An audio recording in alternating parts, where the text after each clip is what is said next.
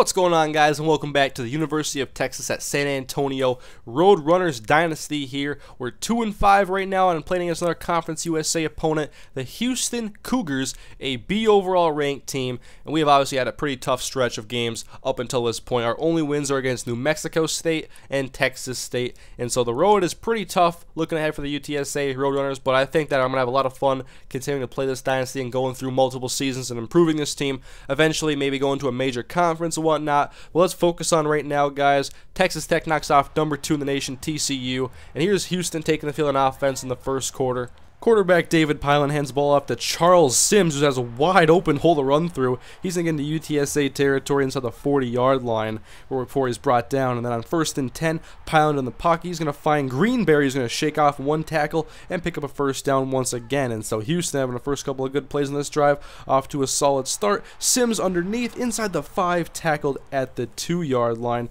Make it 2nd down and goal now. Want to apply the pressure, but Pylan is fine in the pocket, and he's going to find his man in the end zone. Touchdown Cougars here early. They score on their first possession, and so now the Roadrunners take the field with Eric Souza under center, hand the ball off to Evans Okacha up the middle, but is immediately met and only gains a yard on the play. Bring up 3rd down and 9, trips right. Souza in the pocket, good protection and just pretty good coverage as well, and so he ended up being hit as he threw the ball. And now Houston gets the ball with great field position, and Charles Sims goes nowhere on this play, loss of 3. He's tackled by 2 Roadrunner defenders. And that gives Houston back the ball. Pylan in the pocket. He's standing tall and going to throw it deep to the end zone. And one-on-one, it's almost intercepted. Would have been a pick for Darian Starling. But our defense does do a good job in holding the Cougar offense, and so now Souza back on offense. We want to throw the ball. Kenny Harrison makes the catch underneath. 7 yards on this passing catch. 2nd and 3. Now run the ball. Evans Okacha up the middle. Not much room. Gets 2 yards on the play. And that brings up 3rd down and short. Okacha up the middle again. He does barely get the first down, but at least the chains move,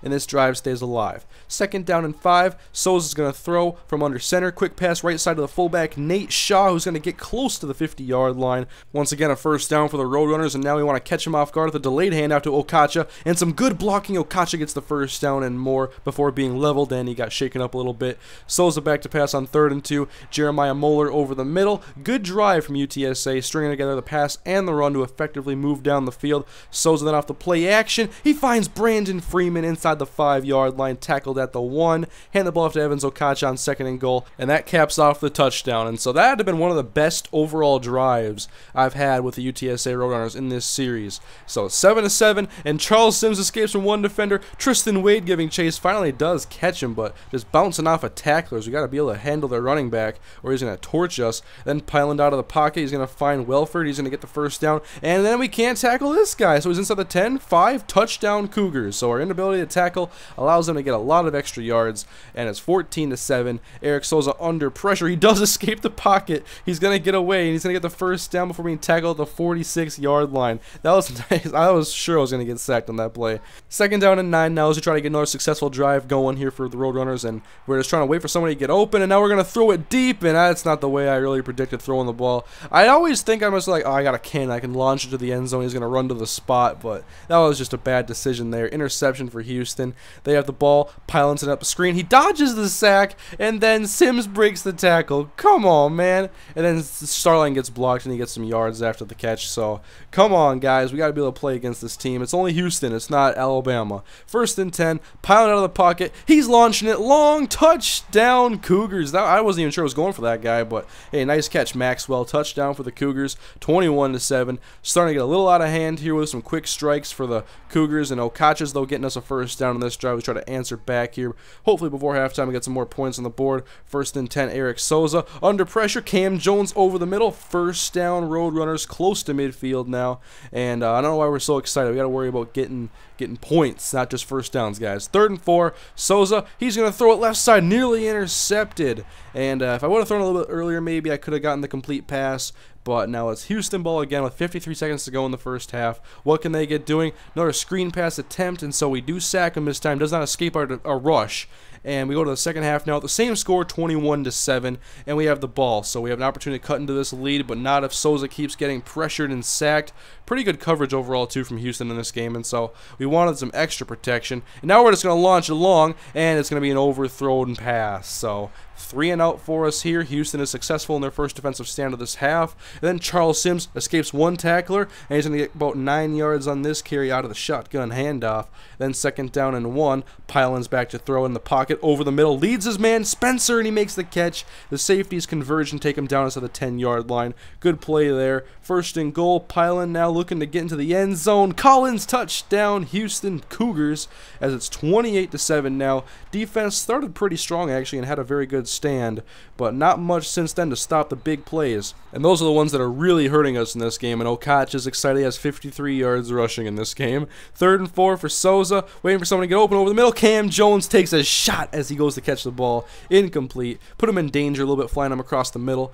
But I just wanted to go for it anyway. So Charles Sims now escaping 2.5 tackles. I'll call that 2.5 broken tackles because he kind of slipped at the end there. So 2nd and 10, Pylan back to throw. Pressure in his face, but he gets his man Spencer on the left side. Darian Starling takes him down, and they've realized just stretch the field and you're probably going to beat our secondary because we do have a lot of inexperienced players and flat out just low overall players. So we're hoping that we can get some good recruits and we can build this team up. Obviously, it's a project. That's why I picked this team in the first place. And here's Charles Sims off the screen pass, but he's going to be tackled by Jerron Harris, and that holds him to a field goal. So 31-7. What can Souza do now here with a 24-point deficit? Waiting forever to throw the ball, and the pass is undercut and picked off by the Cougars.